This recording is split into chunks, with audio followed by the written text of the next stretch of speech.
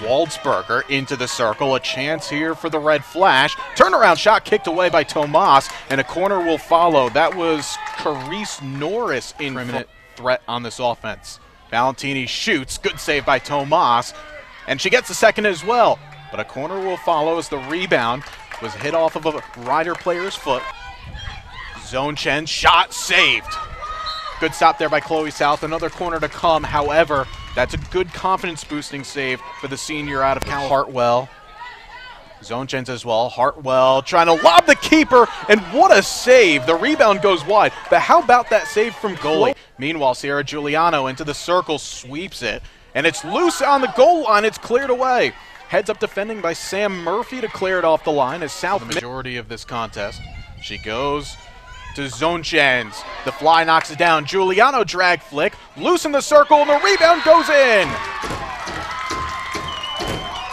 Right place, right time.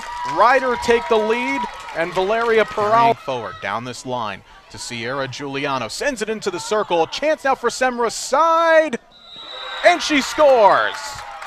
It seemed like it took an eternity for it to get off of her stick, but Semra's side now goal number 9 on the season. Oh, absolutely. Those are the kind of players that kind of change the format of the game. Oh, what a play by South. As she had to be aggressive in the Zone Chen period. Maybe one last chance to get in. Valentini, good save by Tomas. That was a great save by Tomas, a rip by Valentini. The difference here between these two programs as Giuliano onto the backhand, gets good connection, better save by South. It's nice coming from Valeria Perales late on in the second quarter and early on in the third quarter. Semra side giving Ryder win number 14 on the season. More importantly now 10 consecutive wins on the bounce.